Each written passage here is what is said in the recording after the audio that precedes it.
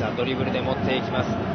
エスクデロ、そして堀米、もう一度エスクデロ呼んでいる。エスクデロ前に運んで切り返す、もう一度縦に行く、キーパーかわしてシュート、ゴールイン、見事なエスクデロセルヒオ、先制は京都サンガ FC。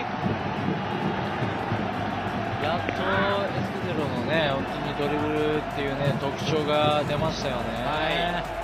まあそこからの堀米選手のワンツーからのね、抜け出しでしたけど、まあ一人でこれだけ相手を引っ張れるっていうかね、選手がいるといいですね。そうですね。